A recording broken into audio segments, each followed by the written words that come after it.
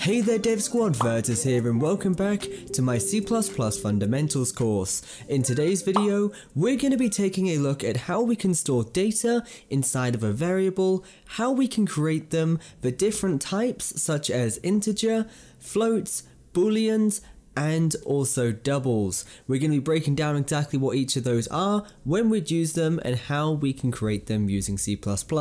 Without further ado, let's go ahead and dive into the video. Okay, so now we're inside of Visual Studio, we can start beginning to tell you exactly what a variable is and the uses it's going to have inside of programming. A variable is essentially just a piece of data. It is as simple as that. It is data which is being stored on the memory, and there is loads of different types of memory that you can store for your different objects in terms of information. So what I mean by that is you are going to have all different types of variables.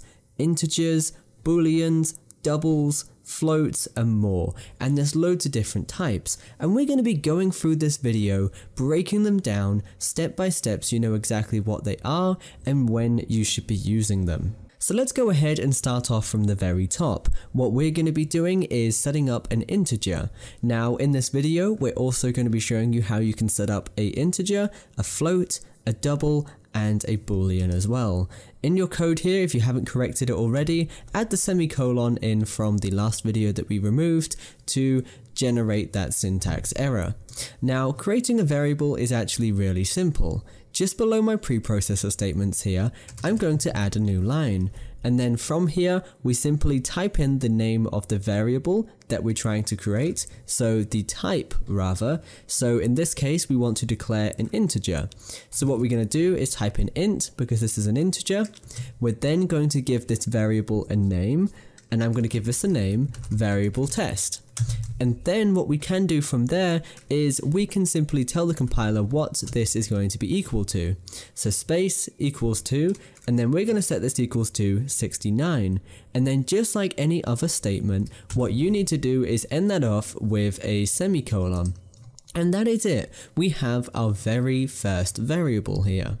Now, one thing I do want to mention when you're creating your integer is your integer does not have to have a value straight away. So what you can do is you can actually simply just say this variable exists, it's going to allocate it to the memory, but it's not actually going to have any information in there, just like this. Now, for those of you that don't know exactly what an integer is simply a numerical value. It does not have any decimal places, and is going to store up a range from minus 2.1 billion all the way up to positive 2.1 billion, and it's going to store and use 4 bytes of memory. Now, that range that I just mentioned there is simply down to the memory allocation. It can only take up to 4 bytes. Now, I'm going to be going into a little bit more detail into memory allocation in a later video in this series, but what you do want to keep in mind and take away from this: integers are numerical values without decimal places. So with that done, we've created our integer there. We know what one of them is. What we're now going to do is show you how you can actually use this inside of your code.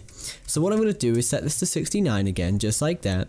And then on a new line here, we are going to be printing onto the screen the value of that integer that we've just created. So we're going to do std : cout, and then we're going to use the 2 little arrows there, and instead of typing in the quotation marks and some hard-coded text, we can just make it print out whatever the value of this variable is. So we're going to do variable test, the one that we just created, and as you can see here, it has prompted us saying there is an integer with that name in that file.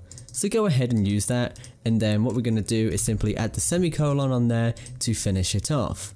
And if we was to run this through the local Windows debugger, you're going to see it is going to get the value from that variable test, and then it is going to print it onto the screen just like this. So now you know it is very simple to reference a variable. All you've got to do is just use its name just like that. What I'm going to do now is, just before we actually do that, we are going to change the value of that variable before it's printed onto the screen, so you can see how you can set it to something else. all we're going to do is simply variable test equals to, and we're going to set it to 101. And because this is before we print it onto the screen, what we're going to see is it's going to display 101. So it really is that simple to set a variable and also get a reference to a variable as well.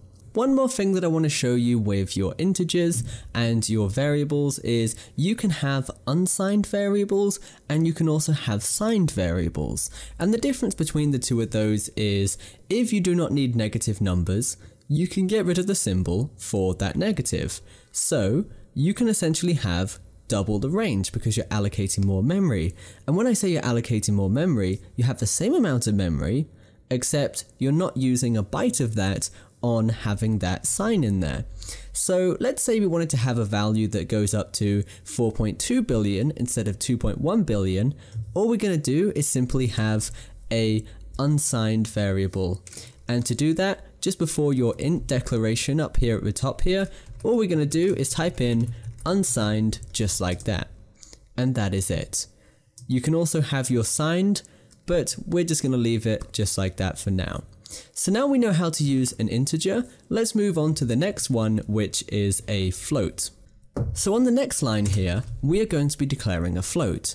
For those of you that don't know what a float is again a piece of numerical data, but in this case, it is going to have decimal places, which is the main difference between this and an integer.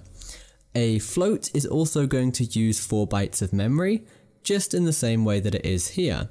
So let's go ahead and create a float. A float, all you need to do is type in float. We're going to give this variable a name, so we're going to do float test, and then we're going to set the value of this to 101.11. And then we are simply going to use the semicolon there to end off that statement. And as you can see here, when it comes to declaring variables, they are more or less going to be done in exactly the same way. If we was to reference this, we can do it very easily. So I could take my variable test here, and I could just simply change this to float test. So as you can see, referencing a variable, you just reference the name and that's it. If we was to run this through the debugger, you would see it's going to display 101.11.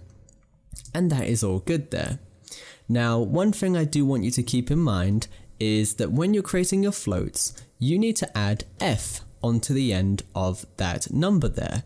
And the reason for that is because by default, it is going to assume that this is going to be a double.